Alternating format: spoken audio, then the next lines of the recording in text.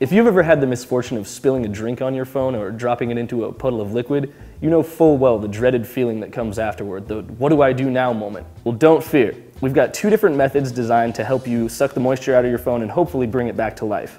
The first is the do-it-yourself rice technique, and the second is a product that's been specifically designed to suck out moisture using silica beads. So we're gonna soak some phones and put both methods to the test and see which one comes out on top.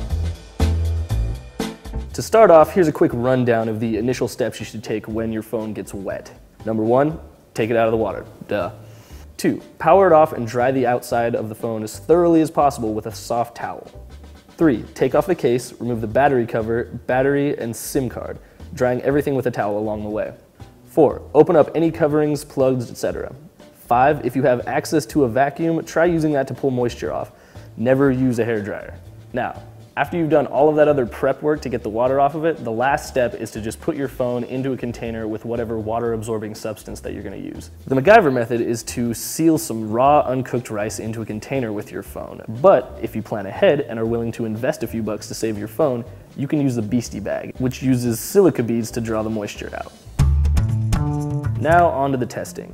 We decided to use these two antiques, mostly because none of our coworkers would pony up their shiny new iPhones, and also because they're a little bit more porous, and we figured any water damage they might take would be a bit more exaggerated. Both of these phones received a similar dose of liquid. We performed all the prerequisite steps of removing the covers and batteries and towel drying the phones. Now we're going to put one in the rice, and we're going to put the other one in the Beastie Bag. The instructions say to leave them in there from anywhere from 12 to 36 hours, depending on how wet they are. So we're gonna come back in 24 and see how they did. And for a more scientific comparison, we've soaked these two sponges in precise amounts of water, weighed them on a scale, and we're gonna give them the same 24-hour period to see which method draws the most moisture out. So here we are, 24 hours later. Let's see how the phones did. After 24 hours, the two phones aren't faring so well. The Nokia we left in the rice to dry is DOA. On the other hand, however, the LG dried in the Beastie Bag did power up, but it's stuck on the boot screen. Now with the measured sponge test, we're gonna see if one of these methods is measurably better than the other. The rice container removed 4.3 grams of water from the sponge, and the Beastie Bag locked away 6.4. So after running through our experiments, we basically proved that both of these methods work just fine.